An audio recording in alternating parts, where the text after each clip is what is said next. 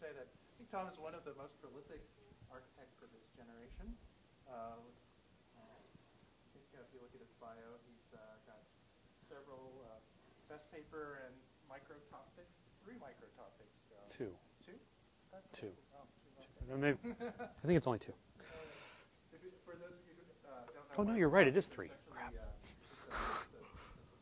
There's best papers selected from all the top architecture venues from each year. Tom got his PhD from CMU in 2007. That's right. Yeah. And I guess you hold some sort of a chair. Yeah, we have this. Yeah, they have a junior faculty development chair, which is really nice. One of our faculty members endowed it in honor of his own father after he got some huge windfall from a startup. So it's really very nice. And so, in addition to being prolific, I think Tom is one of the people who's done some of the most work in this energy efficiency area. Some very seminal papers in this computational sprinting work that he's going to talk about. That's one of the micro top. No, it's a paper, right? It also just one topic, so you're right. It is 3 now because of that one. That's the 3rd one. And also earlier work in server low power states called PowerNet, and some streaming work. And I think you're going to cover some of the computational sprinting work today, and then some of the other stuff if you have time. Yeah, that's right. Thanks for that kind of introduction, Fred. And what Fred didn't mention is that we've been collaborators for a while now. So one of the big Google grants that was awarded for energy efficient computing, Fred and I were on that together along with some other colleagues. So it's a great pleasure to actually be here in Santa Barbara. It turns out that I've actually never been anywhere between San Jose and LA. There's this vast, beautiful swath of California in between, and this is the first time that I've ventured anywhere into the middle. And I've also been entertained all day watching you huddle around outside in your jackets and your sweaters. For Michigan, this is definitely shorts weather. So it's certainly a pleasure to come and have it be balmy, at least for me. So today, as Fred said, I'm going to talk about power management from smartphones to data centers. So really, I've smashed together 2 somewhat independent projects, but they're unified by this common theme that energy efficiency really is sort of the new performance in computing systems at every scale. If we can find ways to improve energy efficiency, improve operations per joule, we'll be able to better meet all of these constraints that we face in systems from smartphones to data centers, right? So we have constraints because of cost on the amount of energy we consume. We have thermal constraints in a phone because you don't want to burn someone's ear while they're speaking on the phone or computing, and in the data center because we have to get all of that heat out of the room. We have to pay for all of the energy. We have battery life concerns. And we also have constraints on the peak power draw of all of these systems, partially driven by temperature constraints, which of course follows from peak power, and partially also from just the sheer amount of current that we're able to deliver to these systems. And so it's really sort of the dire future that's facing the energy efficiency of computing systems that motivates a lot of the work that I and my students have been doing. And it's sort of the thread that ties together these 2 projects.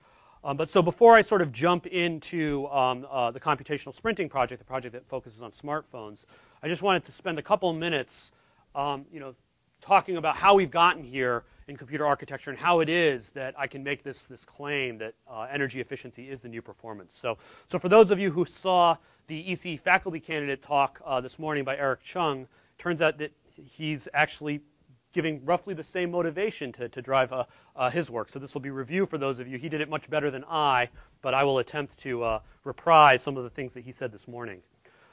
So every good architecture talk has to have a Moore's Law plot, right? You have to have bar graphs, and you have to have Moore's Law somewhere. And so here's my Moore's Law graph. And I'm going to claim that there's really been a paradigm shift in computing and in what we have to do to optimize performance in the last decade. And so the top line of this graph here is the picture of the rosy future that Eric also talked about, namely that for at least several more generations of silicon, we anticipate that we'll continue to be able to make transistors smaller, right? So this is an exponential scale here, and the red line is showing you the number of transistors you can fit per unit area, and not only the historical trend, but also I'd say for probably another decade, we anticipate to be able to continue putting more transistors on a chip.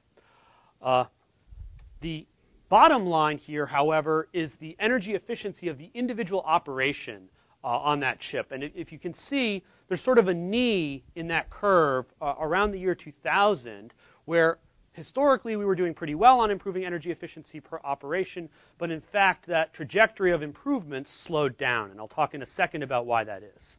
This top blue line up here is the total power draw of a chip. And again, for a long time, chips were drawing more and more power as we put more and more transistors closer together. But at some point, again, we hit a constraint, and this is actually an economic constraint on, for a volume manufactured chip, how much heat we want to take out of that chip and still have sort of a sensible cost for the heat sink. And so, yes, we could probably build chips that dissipate 250 watts and do exotic water cooling of the chip and so on, but you're not going to be able to sell that to a mass market, and certainly you're not going to be able to do anything near that in a phone. And so around 100 watts turns out to be roughly the sweet spot on the maximum power dissipation that you would want in any kind of server or desktop class system. And if this is sort of the limit on power dissipation of the chip, and this is the power draw per operation, just the product of those two gives us the performance of the chip. And because we've both hit limits on the total power draw, and we're no longer gaining energy efficiency as fast as we used to, the performance growth that we get from technology scaling is no longer as fast as consumers have come to expect, this doubling of performance that we get every 18 months with Moore's law. And so in the past, it was relatively straightforward to convert transistors into customer value. We knew how to turn up the clock frequency and get more performance. And so we had the era of high-performance computing. But ever since we've hit this inflection point, now we really need to focus on energy efficiency improvement as a means to increase performance. So this begs the question, what happens? Why is it that this purple curve here isn't continuing on the trajectory that it used to be on? And it turns out that although Moore's law is alive and well, an equally important law that unfortunately is not quite as famous is coming to an end. And that is the observation that Robert Dennard made a very long time ago. What Dennard observed is that as we make transistors smaller, when you shrink both of the dimensions of a transistor, you're going to, of course, increase then the density of transistors per unit area quadratically, right? We get smaller in both dimensions, so now there's the squared the number of transistors within a particular area, and of course that would be a power density problem. However, because power is proportional to voltage squared, if we can reduce supply voltage by that same factor alpha that we increased areal density, we can end up breaking even on energy efficiency, because we'll get that same quadratic reduction in the power draw of the individual transistors. And moreover, because the transistors themselves get slightly more energy efficient as we make them smaller, we can also increase the clock frequency.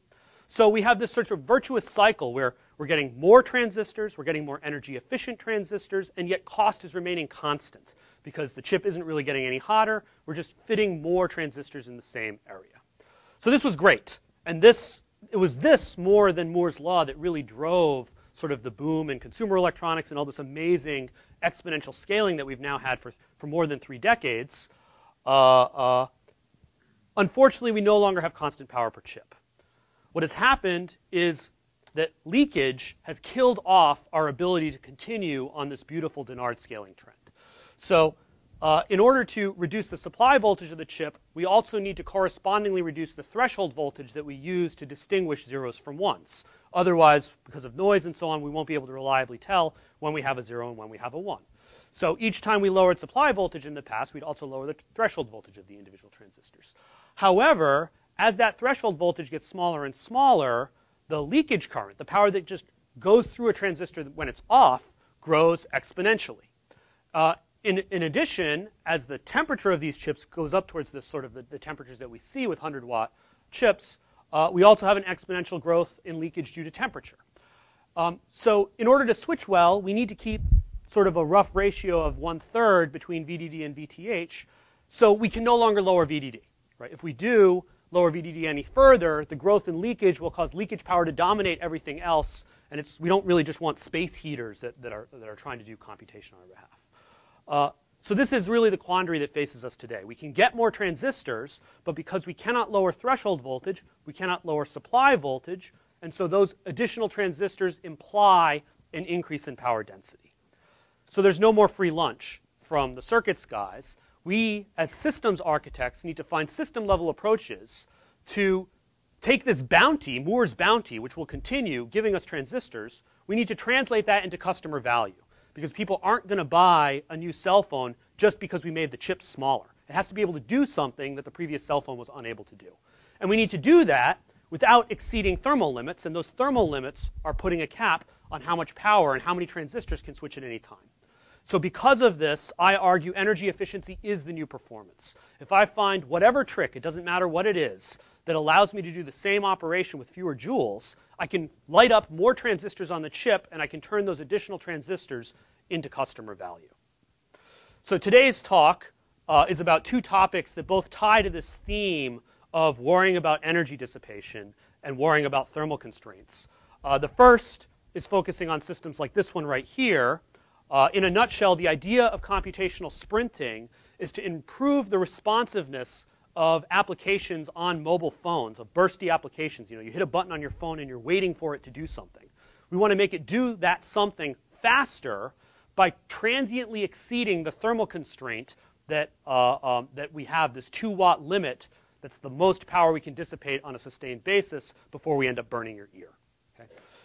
And so just like a biological system that sprints when there's something really important to do, we're going to design a computing system that can sprint when you need a burst of performance. However, because that's going to generate a bunch of heat, we're eventually going to need to dissipate that heat out to the ambient. And so just like a biological system, the phone is now going to have to catch its breath and wait for the heat to bleed away before it can sprint again. So we'll talk about some of the implications of this idea and some of the challenges that need to be able to address to design silicon systems that can sprint. Then, time allowing, depending on how many questions you guys have, I'll briefly talk about the work we did with Google looking at power management for online data-intensive services. So online data-intensive services, or OLDI, is a term that we coined in collaboration with Luis Barroso and others at Google to describe these internet services that have the property that they need to process a huge amount of data, something like searching the entire web, but they need to do it at interactive speeds because there's a human at the other end of that web search request or other query waiting for the result to come back. And it turns out that this kind of service, where it takes thousands to tens of thousands of computers working in tandem to meet the latency constraint to process all the data in time, are almost a worst-case scenario for power management techniques, because a lot of the obvious low-hanging fruit in terms of power management that works very well in other environments, like sort of virtualization in your enterprise data center where you have banking applications that are hardly utilized, or batch processing facilities where you can just shut servers off. A lot of the obvious approaches are very difficult to apply or are completely inapplicable to these online data-intensive services. So I'll give you a little bit of background on how Google Web Search works, and then we'll take you through our study of various potential power management approaches and whether or not they actually provide an appealing power performance trade-off for something like web search. So we'll jump in, and I'll spend most of my time today talking about this project, Computational Sprinting. Computational Sprinting is a joint effort between the University of Michigan and collaborators at the University of Pennsylvania, and it's also joint between sort of computer systems designers and mechanical engineers who are helping us work on heat sinks for this kind of system, and also electrical engineers who are working on the energy delivery challenges of making cell phones that can sprint. So let me sort of start with a little bit of motivation. So perhaps you guys have heard of this, this term dark silicon or the utilization wall. This is really a cute term that was coined by, I believe, the CTO of ARM to describe this notion that because of Moore's law, because of this Dennard scaling ending that I talked about at the beginning of my talk, we can put more transistors on the chip, but we can't turn them on all at the same time. And so the dark silicon is all the silicon that you can have from a cost perspective, because the economic sweet spot in the size of a chip is still sort of 150 millimeters squared or so. That's the size of the chip in this phone right here. It's a pretty big chip. But if all of those transistors were on at the same time, you'd burn your ear. Right? So we have this increasing power density, can't use all the transistors all the time, and that's a particularly acute constraint in mobile devices because of the tight thermal limits. So one thing that a lot of researchers are pursuing is the notion of using few transistors for a long time by creating dedicated accelerators for various functions that the phone might do. And you sort of switch the power budget over to that dedicated accelerator. So for example, we might have an accelerator for video playback while you're watching a movie, or a very energy efficient accelerator for playing audio when you're just listening to music. And so there's examples of academic efforts that have gone to even more extreme, sort of a sea of accelerators approach. But all of these are targeting the notion of sustained compute. That is, that the device is going to keep doing what it's doing all the time. Instead, our approach is to use all the transistors, but use them for only a very brief period of time, so that on the average, we end up having the same average power draw as the system that ends up shifting the power budget around.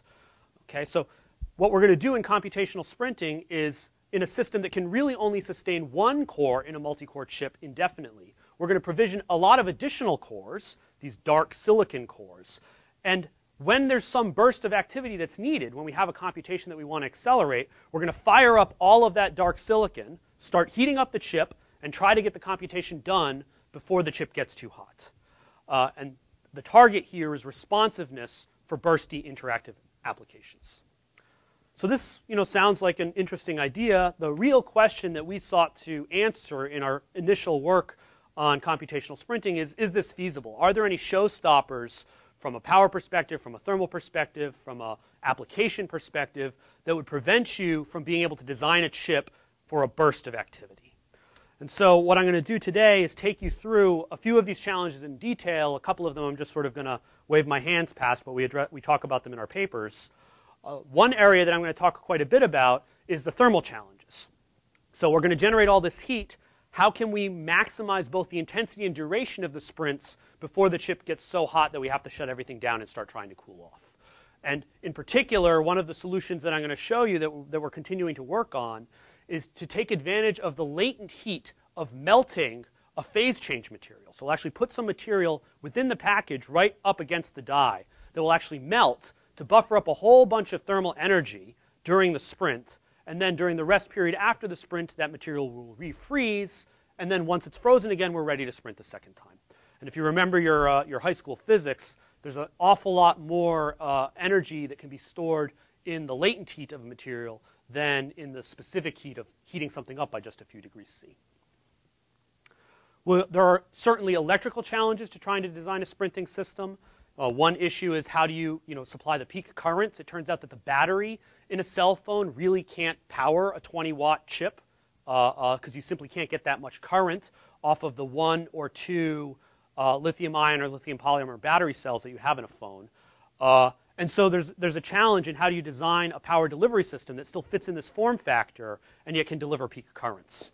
So we don't have a complete solution for that today. However, there's been a lot of work on hybrid electrical energy systems, and there's a lot of evidence that ultracapacitor battery hybrids, where we essentially charge up an ultracapacitor, much like an old-fashioned camera flash, and then dissipate all of that charge when we try to do the sprint, would be able to supply the peak currents that you'd need to do sprinting. I'm not going to talk much more about that today.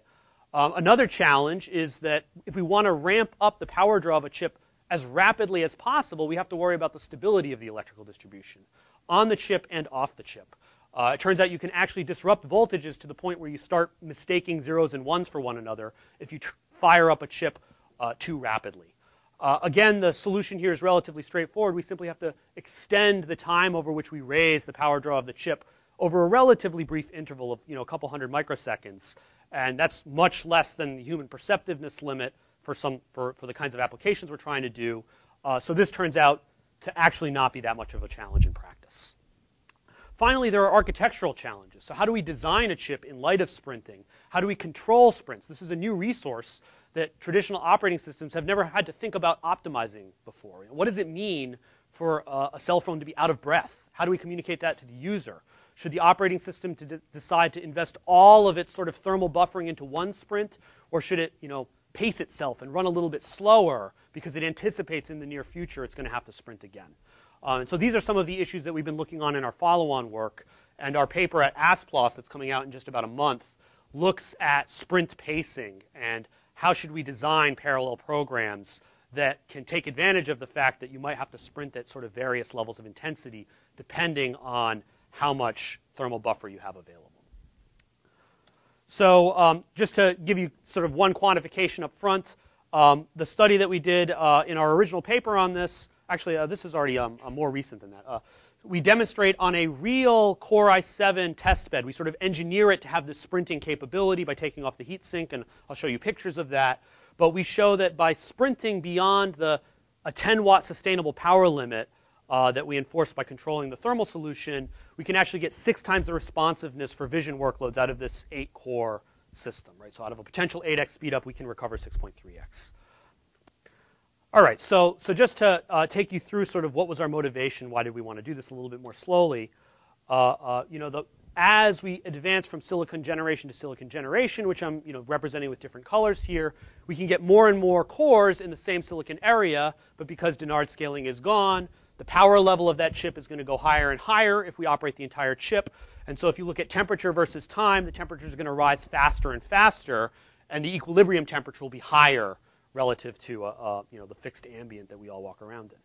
However, in a cell phone, this over 2 generations could be as much as 10x. In a cell phone, we really have a very tight thermal limit because of the fact that the only way we can cool a phone is passive convection. And by the way, the phone is in a terrible environment. It's in your pocket, right? That's already a pretty horrible place to be. There's no airflow. Your pocket's pretty hot. So there's really a very tight power constraint because of that thermal limit. So how can we meet the thermal limit despite power density increases? Well, there are other alternatives besides sprinting. One option would be to sort of enhance the cooling system. This is what we've been doing for years and years in the server space. So you start with a heatsink that looks like this, and then a generation later you need a fan that looks like that. And at some point you need something that looks like this monstrosity here. But this is clearly not a solution in the mobile space because we only have passive cooling as an option. Okay? So well, what else could we do? Option number 2 would be let's make the chip smaller. Right? This is a power density, power per unit area problem, but we know how to design packages that can get a couple of watts out. So why don't we just make the chip smaller so that the total power dissipation stays constant, and then we'll still be able to keep the chip within its power limit. Well, this of course works, but the problem, and this does conserve costs, right? The smaller a chip is, the cost of a wafer stays approximately constant from generation to generation. And so this would yield a substantial cost savings for whoever Qualcomm or Samsung is manufacturing your cell phone chip. But while this does reduce costs, it sacrifices the customer benefit of Moore's Law. I don't care about buying a smaller chip. I want to buy a better chip. And so this, if we went down this path, is the end of the consumer electronics industry. We're not going to be able to keep getting people to upgrade their phone because the chip is smaller. So the solution that many people have followed is to decrease the active fraction of chip area. So we'll let some of the cores go dark. We'll only operate 1 core at a time. And so what we're asking in this project is what is the best way to extract application performance from this dark silicon, from all these cores that I know I can provision. How do I get value out of that? So our taking off point is, in contrast to the way we usually design computers for sustained performance, we want to design them for responsiveness. Okay? So there's lots of interactive mobile applications that have this property that there's an intense burst of computation in response to a user input event, followed by a period of idleness while the human's doing something, while we're waiting for you to read the screen and then hit the button again. Web browsing would be a prime example, but you could imagine sort of face recognition or face identification, augmented reality, handwriting recognition, or a turn-based interactive game. In all of these, our objective is to make the computing system fast enough so that the human doesn't perceive any delay at all. And it turns out that up to about 300 milliseconds for these sort of interactive, I do something and there's a response from the computer system, 300 milliseconds, if it's faster than that, it'll look like it was instantaneous to a human. Okay? So our goal is to pack as much computing as we can into that 300 millisecond period that feels instantaneous. Okay? And moreover, what's important about this observation is we're not just talking about taking the things your phone does today and making the little spinny thing not show up on the phone for quite as long. What we're really talking about is trying to give you an order of magnitude more performance in that 300 milliseconds or 600 milliseconds, which, if I'm an application developer, will now allow me to select algorithms and try to pursue applications that I would have rejected out of hand initially, because look, if it's going to take 10 seconds, it's not interesting to do something that's going to take 10 seconds. No human's going to wait.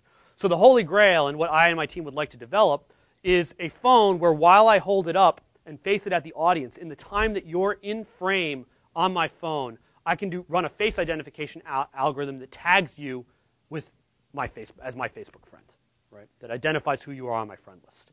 Right now, that's something that's about an order of magnitude beyond the computing capability of the phone. If we can use sprinting to give us one more order of magnitude of performance within that time frame, then we have the opportunity to do this kind of on-the-fly face identification. I'm sure you could imagine a variety of other applications. And if we just had that one extra order of magnitude of performance, we could make sufficiently responsive applications. So that brings us to this idea of computational sprinting. And in particular, what we propose in this work is parallel computational sprinting. Right? So computational sprinting is temporarily exceeding your thermal limit. Parallel computational sprinting is doing that by turning on more cores. So initially, when there's some burst of work to be done because the user has done something, we'll fire up all the cores on the chip. And so the power will spike, and temperature will begin rising precipitously. And there's some sort of Tmax that's safe for the device or safe for the rest of the thermal solution. And once temperature approaches that, I'm sorry. So the key thing that we're exploiting is the fact that it takes time for temperatures to rise. Because of the fact that materials have thermal capacitance, when the power goes up, this temperature doesn't instantly jump from its initial temperature to the equilibrium temperature. It actually takes a while to get there. It's that delay that we're going to exploit in order to get more computation done.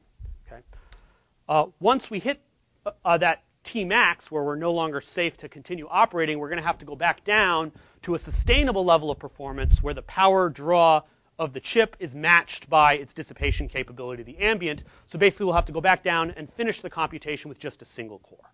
At some point, we'll complete the computation. Then we can put the chip completely to sleep. And now the temperature will begin dropping. And if we wait long enough, we'll drop back very close to the initial temperature, all the way to the initial temperature, and then we'll be ready to sprint again. Okay? Of course, a lot of this depends on how long do the sprints have to be, how intense do they have to be, what is the pattern of user behavior, so that we can figure out how we should engineer the thermal solution to enable sprinting. And that's some of the stuff that we're working on now in looking at traces of actual user activity. So you may have seen that this is somewhat similar to something that you might have in your laptop already. That's Intel's Turbo Boost. So actually, Intel announced Turbo Boost a couple months after we started working on this project. And we were concerned, oh no, are we scooped? Has Intel already done it? And in a sense, yes, Turbo Boost is an example of transiently exceeding thermal limits. So under our definition, I would call Turbo Boost a form of computational sprinting. But Turbo Boost uses dynamic frequency and voltage scaling to increase the computational capability of a chip for a short period of time. And they go up about 25% in performance for half a minute or so. What we're interested in is not 25% performance. We're interested in an order of magnitude of performance. And so there's really a difference of degree, but almost a difference of kind in the objective that we're setting. We're trying to enable new applications. We're not trying to make your chip go 25% faster when one of the cores happens to be idle. So recently, we've been investigating this idea with an actual hardware test bed, because it's much more fun to measure real things than for you to believe all the simulation results that I produce. So we took a quad-core Core i7 desktop machine. We pulled off the heat sink, and we put a fan on top of it and tuned the fan speed so that the heat dissipation was just enough to keep the temperature stable when we operated one core at the minimum frequency that the chip can operate. So at idle, this particular chip draws about 4.5 watts. That's just if you have it on doing nothing. If you operate one core at 1.6 gigahertz, it draws just under that 10 watts that we tune the fan for. And that now gives us two forms of sprinting. We can turn on all four of the cores at their minimum frequency. That's a very energy efficient sprint, which brings the total power dissipation of the chip to about 20 watts. And we can also do a full bore maximum intensity sprint where we turn every core up to its maximum frequency, and that brings this particular chip up to about 50 watts. So in terms of temperature profile, if you put this thing in the lab and run it for a while, it'll settle at about 45 degrees C if you leave it idle long enough. And we have set a maximum safe temperature of 78 degrees C because that's what the manufacturer's spec says is the highest temperature that you're supposed to operate the Sandy Bridge chip at. In fact, it'll go up to about 95 degrees C before it starts to panic. But we didn't want to melt any chips, so we kept within their specs.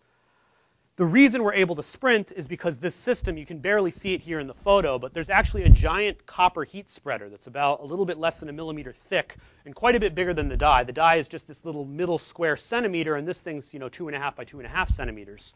It turns out that that is actually quite a bit of copper. That's almost 20 grams of copper, and 20 grams of copper can absorb 225 joules of heat over that 30 degrees C temperature rise from 45 to 78. So that's where we're going to dump the heat during the sprint. And I'll show you some of our newer solutions, the newer heat sinks we've been designing in a moment. So basically, this is a model of a system with a 5x maximum sprint intensity. Right? We've engineered it by changing the thermal solution, but we can use this to study how should software behave when you have a system that can sprint. So here are some measured results on the power and temperature response of this particular system. So the blue line here, this is power, this is temperature. The blue line represents the sustainable single-core operation. The greenish, bizarre color, greenish line is the energy-efficient sprint with all the cores at minimum frequency. And the red line is the maximum intensity sprint.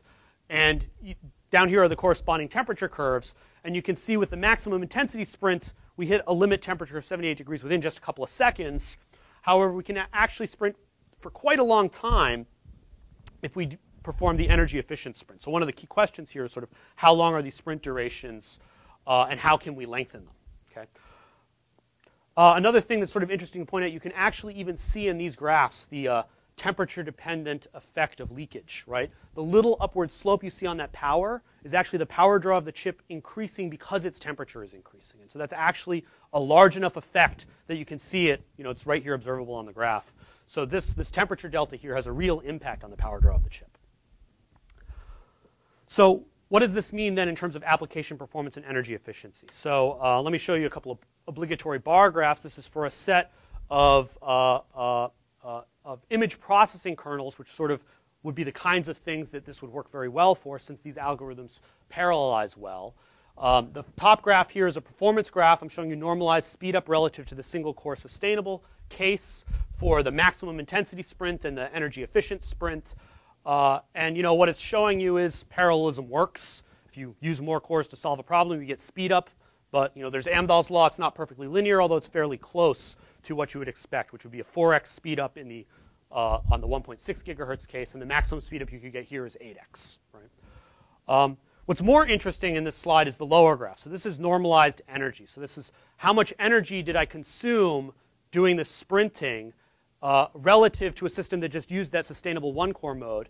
And I've broken the energy bars into two pieces: the energy that's actually consumed during the sprint, and the energy that the idle state consumes until the time I would have completed the computation anyway, right? Because we're going to switch back to that sleep mode, but we'll continue to draw power during the sleep mode. Okay? So there are a couple of interesting things here. First, one thing that surprised us quite a bit when we first saw it is if you look at these 1.6 gigahertz bars, we're actually below 1. Not only have we improved performance by up to a factor of 4, we've actually improved energy efficiency by sprinting and then going to sleep relative to a system that simply did the entire computation slow and steady using a single core. Moreover, if we could design chips with much better idle power, right? This chip has a 4.5 watt idle power. If that idle power were 0, the red part of these bars would go away.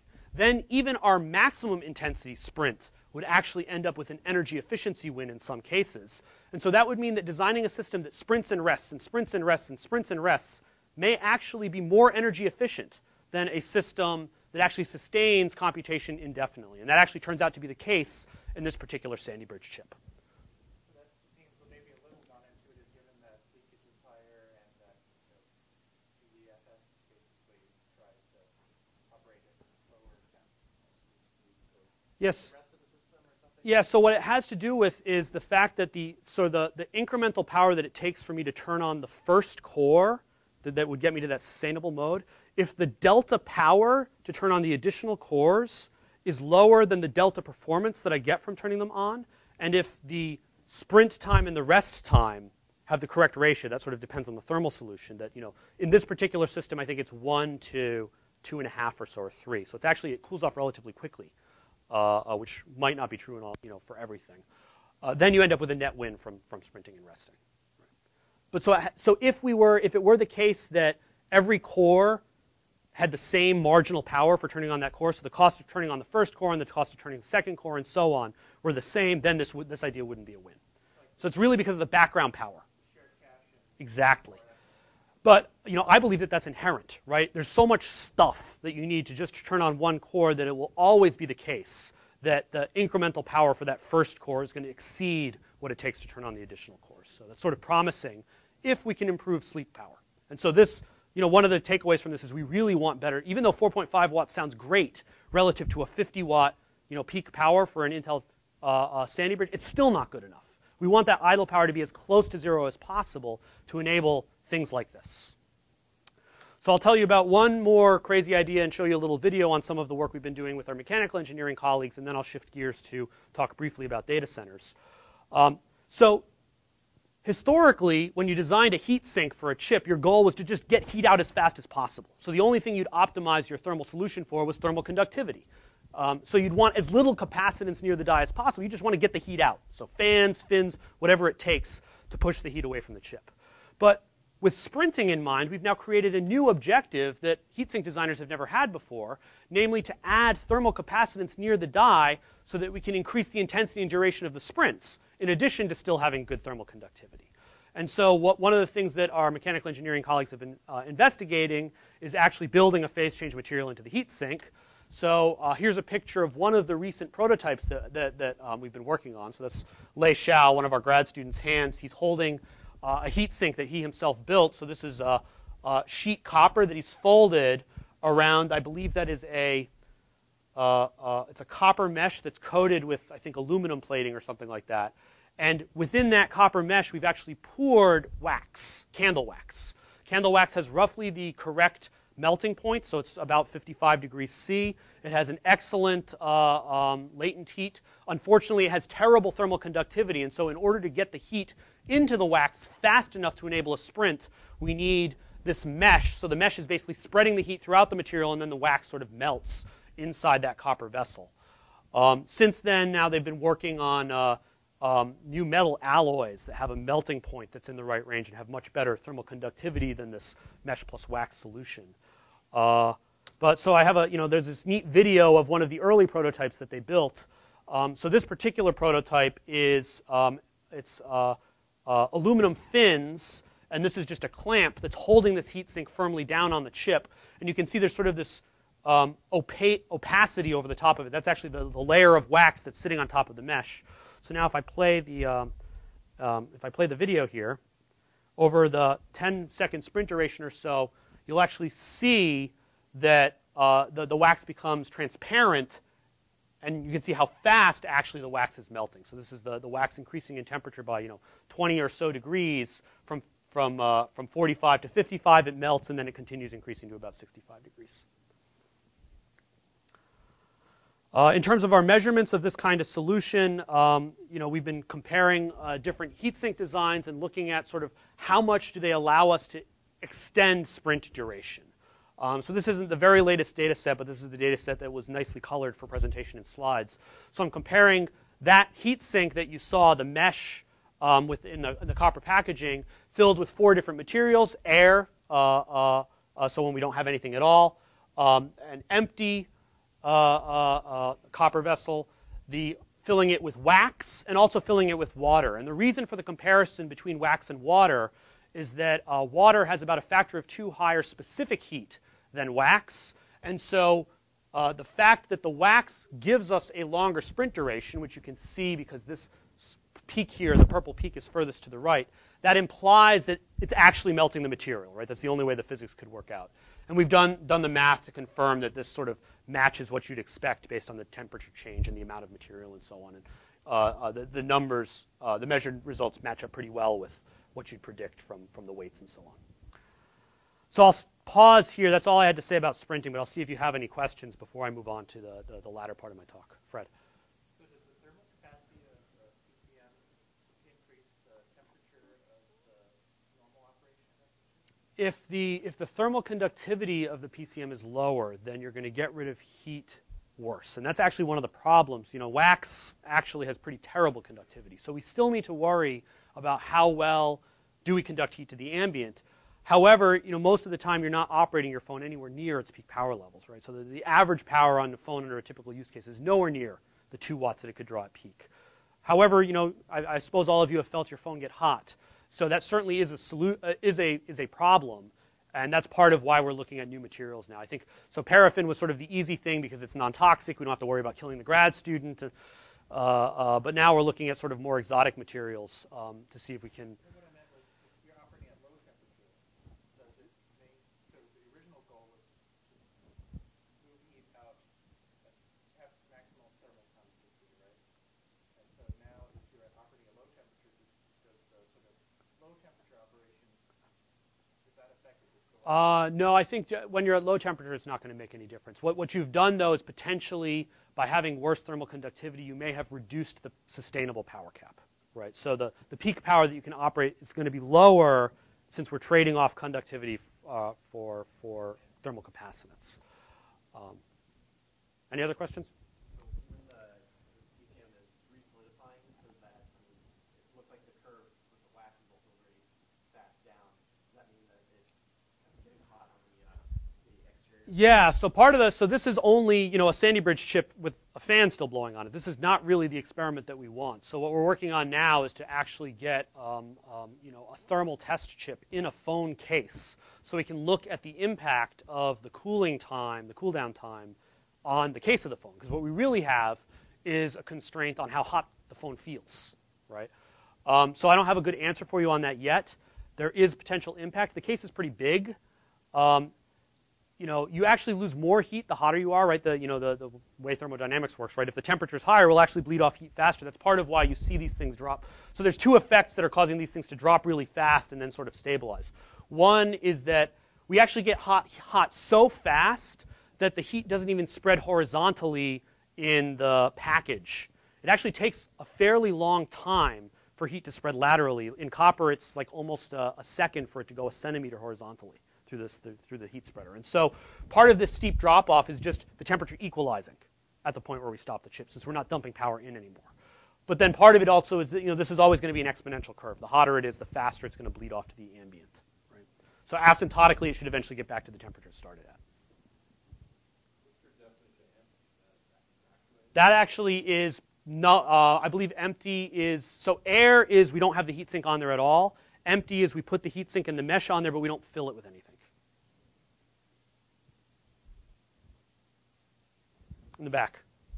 Yes, have you looked at any behavioral data? I'm curious to know just how this approach, will be received by various users. What's the typical, pattern? And some of the worker is very compulsive, and so some people may be a little impatient if they're told they can have a burst of activity and then they have to sit and wait for a while. Yeah, I agree with you. I mean, there's an unsolved HCI problem here, which is how do I present the notion? Do I have to reserve a bunch of sprint capacity? Do I only use a third of it every time because it's unlikely that the user will want to sprint three times in a row? I would be pretty upset with my phone telling me I can't sprint right now. You need to wait 15 seconds for me to cool off. So what we're doing now, there's 2 things that we're doing. So first of all, your feedback that I don't know how to sell this to users is the same feedback that we've gotten from a lot of companies on this idea. And actually, their problem is a little different. They agree, wow, this is cool. However, we sell chips to our OEMs based on benchmarks. And all of our benchmarks run for a minute or 2. And so the fact that you can sprint for 300 milliseconds and do some amazing amount of computation, totally irrelevant. There's no way I can sell it to management. So what that means is that there is a need for the community to create benchmark suites that measure responsiveness. And that's one of the things we're working on.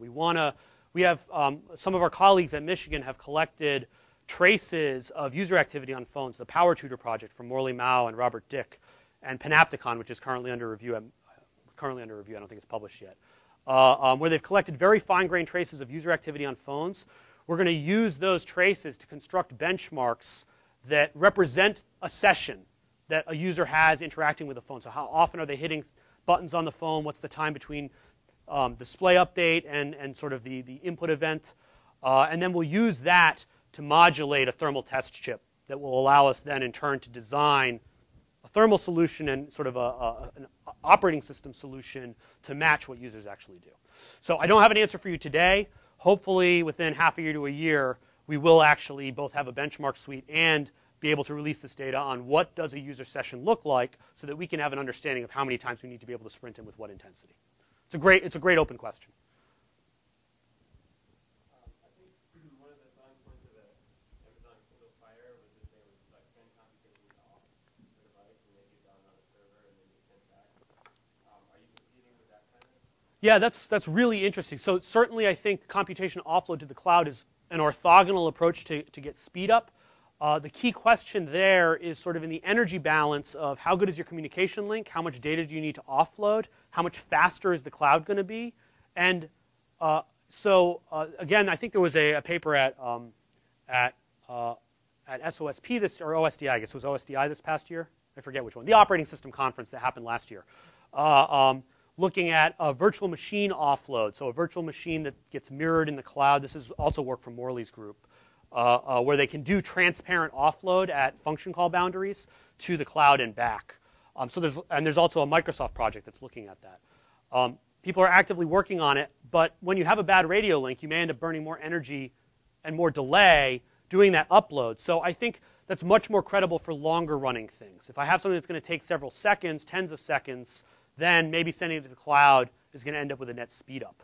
But if I have something I want to do in 300 milliseconds, I might not even be able to move the data to the cloud in 300 milliseconds. And the latencies of radio links are pretty bad. And so for what we're targeting here, where we're really trying to pack compute into the human perceptiveness limit, it's sort of the timescale's wrong for offload. I'll take one more question, and then I'll just give you guys sort of tidbits of the back half of this, and then I'll take a few more questions. Seconds, yeah. So this is a very long time because this is the Sandy Bridge, so we can scale, what we want is to go from 2 watts to 20 watts in a phone. What we're doing here is going from 5 watts or 10 watts to 50 watts and with a sort of scaled thermal solution. But what doesn't change is the thermal capacity of air and the ambient temperature and so on. And so the result of us scaling up to a desktop class processor is that all of these times are much, much longer than we would expect in what we envision in a phone. But that, again, the jury remains out on that. We're not quite sure how long. It does look like we might be able to sprint for seconds. It sort of depends on what is the intensity and how much material can we pack in. I mean, in a phone, there's lots of constraints, like you can't make it any thicker, right? So actually, doing some of this stuff has some practical challenges still. All right, so with that, let me. I'm happy to take more questions, after the talk or so on. But I'll at least try to give you a sampling of the work that we've done in power management for online data-intensive services, but I'm not going to take you through all of these slides in detail. So this is work that was joint with Google. My student David Meisner, who has since graduated, did a series of internships where he went to Google and could play with the actual Google systems, and then he would come back and together we wrote about our observations on how to do power management for these large-scale interactive systems. So sort of reiterating what I said before. Power is a first-class constraint in the data center. It's estimated, I think this estimate's actually been revised down, but somewhere between 2 and 2.5% of US energy is estimated to go to data centers at a cost, well, if it's 2.5%, it'd be $7.4 billion a year. Annual data center carbon emissions worldwide are estimated to match 17 million households. That's the same as the entire Czech Republic. So data centers are as much as a country in terms of carbon emissions. And energy is important for a number of reasons. It's not just about the cost of the electricity that I purchase. It turns out that the peak power draw of a data center also drives the capital infrastructure costs for how much power distribution, how many batteries, how much equipment I need to be able to buy. And so improving energy efficiency or being able to sort of shave peaks through power management techniques would also let me save money not only in the red part of the bar here, the electricity cost, but also the annualized cost of the power distribution infrastructure and buildings and so on that I need to buy to stand up a data center. So we're studying here online data-intensive services. So that's something that processes terabytes of data with millisecond scale latency requirements. And we care a lot about tail latencies, right? Google cares very much how long it takes google.com to be generated for you. So 99th percentile latency is important. And one of the key characteristics here is that the number of machines I need is determined by the amount of data I need to process and the latency constraint. It's not an issue of throughput. Even if there's only one user, I still need 10,000 machines in order to do the Google web search fast enough. So in addition to web search, deciding which ad to serve, doing machine translation, any of these interactive services would fall into this class. We're looking specifically at web search. And the motivation here is that there is large diurnal variation in the load. So the black line here is showing you the queries per second on one Google web cluster over the course of two 24-hour periods. And you can see that there's the daytime for the customers that are directed to this particular cluster, and there's much lower activity in nighttime. But the dotted line here is the power draw of that cluster. And if we had energy proportional systems, that is systems where the power draw was linear in the value delivered by the computing system, the dotted line would be on top of the black line. But there's a massive gap, especially during periods of low load. So what we're doing is trying to figure out how do we save energy during those periods of 20 or 50% load. Okay. So what we've done in this study is we've done two independent experiments, one where we study an entire web search cluster and measured the utilization of various components of the system, the CPU, the memory bandwidth, the disks. And we use this to rule out power management features that we know from a throughput perspective could never be used. For example, if the CPUs are 75% utilized, I can't slow them down by a factor of 2. I would no longer be able to keep up. I'd be over 100% utilization. This lets us rule a few things out. We then go on to look at the sort of latency versus power savings trade-off of a variety of low power modes and ask the question, is it possible to achieve energy proportionality given some allowable slowdown on the 95th or 99th percentile latency, right? If the answer is I can't slow things down at all, then the only answer is don't do any power management whatsoever. Okay.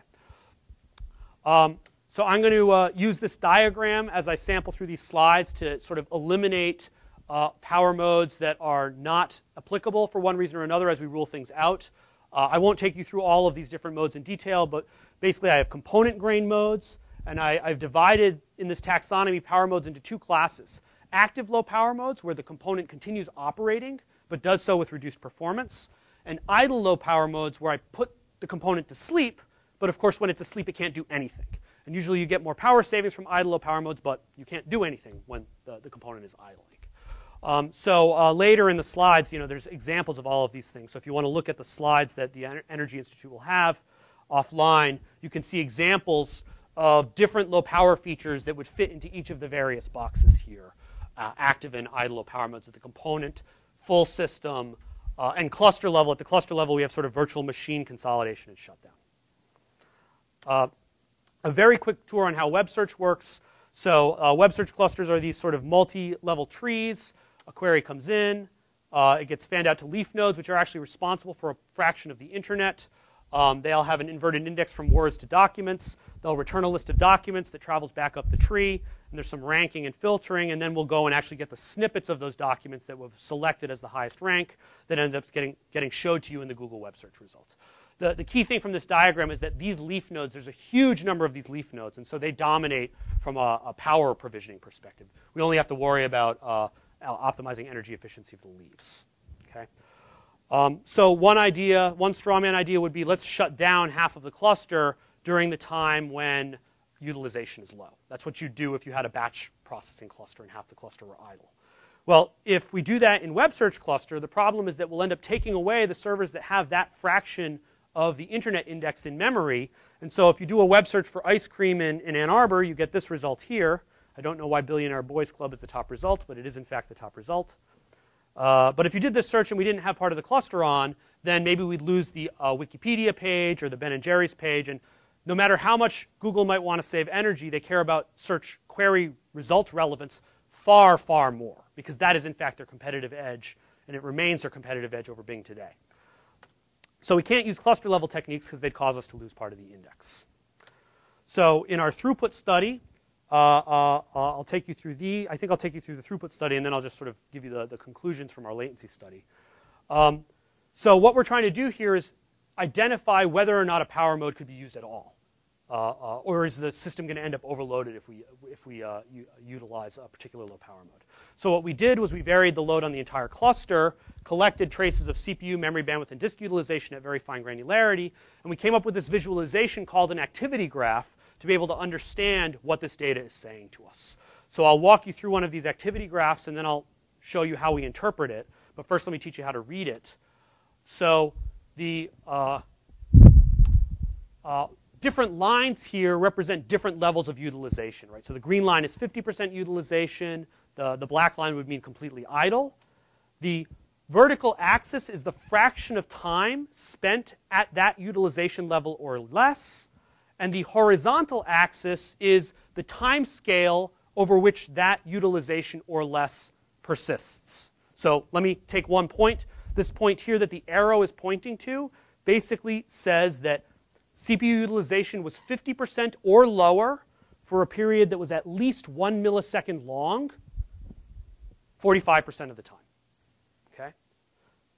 The implication of that data point is if I have a low power mode that slows down the CPU by a factor of 2, I would be able to use it because I'm below 50% utilization, right? So nominally I double this line. I can use it 45% of the time, provided the time it takes me to switch in and out of that mode is much smaller than 1 millisecond, right? Because the length of the individual periods is only 1 millisecond, all right? So this is telling us both about transition time and about sort of how often we'd be able to use various low power modes. So hopefully that very brief introduction was enough to get you at least a sense of how to read these graphs. Let me now pull what I can interpret out of it, and then I think we'll jump to the end here, and I'll take more questions. So the first thing you can take away from this graph is that all of these lines are flat below 1 millisecond. That means there's no reason to try to design switching between low power modes faster than about 100 microseconds. That's one order of magnitude better. If we could switch any faster, our opportunity isn't increasing anymore, right? A second takeaway is that there's very little idleness in periods longer than 10 milliseconds. So unless we have idle power modes that switch extremely quickly, we're not really going to be able to save any energy with them, right? And certainly if they're slower than about a 1 millisecond transition period, which is, you can't shut a system down and boot it again, you would have no opportunity to use that kind of low power mode in the Google Web system. So with respect to our taxonomy here, I actually can't really eliminate anything because there certainly are periods of low utilization, and there are also periods of idleness. I'll show you one more of these graphs, which is for memory. This graph, of course, looks completely different. What you can see here is that there's massive periods of drastic underutilization of the memory system, right? So there's a huge opportunity to slow the memory system down, to reduce memory bus frequency, in order to save energy in these systems. And in fact, since we published this paper, Google has disclosed that they actually statically slow down the memory system. So they're buying DIMMs that could operate much faster than they do, but in order to save power, because they don't fully utilize memory bandwidth, they actually slow down all the memory buses in all of their web search clusters. At the same time, the idleness line doesn't show up at all in this plot, right? You don't see a black line. So what that means is down to the granularity we were able to measure, there's no opportunity to shut parts of the memory system off. Basically, because of the fact that this is all hash lookup in giant tables, we're sort of spraying all of memory with requests, and we're spraying them at a frequency that makes it very difficult to actually shut individual parts or the entire memory system down. You just don't have an idle period long enough. Okay? There might be something at sort of the sub-millisecond time scale, but nothing that we've been able to find. So here we can eliminate memory idle low power modes from consideration. So in the interests of time, I'm not talking about disks. Disks transition way too slowly in and out of power modes. Those results are in the paper. I'm going to skip over all of the details of our second study, where here now we've taken, of these remaining low power modes, we've looked at sort of the latency impact of, for example, using dynamic frequency and voltage scaling or dynamically slowing down the memory system. And I'll just skip over the detailed results. I'm happy to talk with you about them later and go to sort of the end conclusion from this study. So what we have done is incrementally, I've grayed out the active low power modes for CPU and memory. And what we discovered when we look at the latency versus power savings trade-off, if we only do active low power mode management for the CPU and memory by themselves, we get sort of insufficient leverage in power savings because they don't account for enough of the total system power by themselves to actually provide an appealing power savings versus performance trade-off. Furthermore, I've also grayed out the idle low power modes for this. Oh, if I click the button one more time, the idle low power mode for the CPU. while we can transition in and out of sleep modes on a Nehalem or Sandy Bridge chip in sub microseconds, it's like 40 microseconds or something like that to go in and out of a sleep mode. The chip is already so good at going into a low power mode when you hit the idle loop in the operating system that the incremental savings of using any of the deeper sleep states is in the noise relative to the full system power. So the answer here is Intel has done such a good job with respect to the rest of the server power, engineering processors that can idle, that there's no reason to use any of the deeper sleeps. The net conclusion from our study is that the only hope of achieving an energy proportional system, that is a system that actually brings power down to sort of be linear in the delivered value, is a system where we turn down CPU, memory, and disk in sort of a balanced and coordinated fashion. We dial down dynamic frequency and voltage scaling, memory bus frequency, and all of the other sort of peripheral I/O frequencies with just the right knob so that the system remains in balance as a whole, that sort of tracks the Pareto optimal with respect to the load. That will actually achieve energy proportionality averaged over the course of a day. Unfortunately, to date, no one knows exactly how to do that. This is sort of an offline ideal study. It's an open problem to actually design a control system that can dial down all of these knobs that are available in a server in a coordinated fashion. And so if you're looking for a problem to work on in power management, this is an open problem that, that certainly more progress could be made on. So I'll actually stop there. I'll just flash up the conclusion slide. And with that, I'll invite your questions, any more questions on this work. I'm sorry I had to skip over some of the details, or further questions on the computational sprinting work.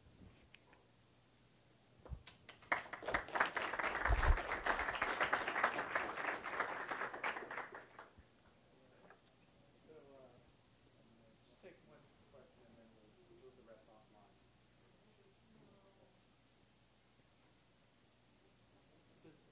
Does your result imply that, essentially that we need other technology than disk, right? Yeah, so disk spin down is too slow to actually do anything, so the disks have to stay spinning the whole time. We do know that Google is using spinning disks. We don't know if they're using anything else, but I would be willing to bet they have looked at SSDs as a potential replacement. We also do know that Baidu, who's the Chinese competitor, has stated publicly that they have no spinning disks in their web search clusters. They only have SSDs. And so in a solid state disk, you can transition in and out of, we don't have to do anything. It just sort of, the power draw drops quite precipitously when you're not accessing it. Well, thanks a lot, and I guess you'll be around for a few minutes. Sure, yeah, I can answer any other questions up here. Yep, thanks for having me.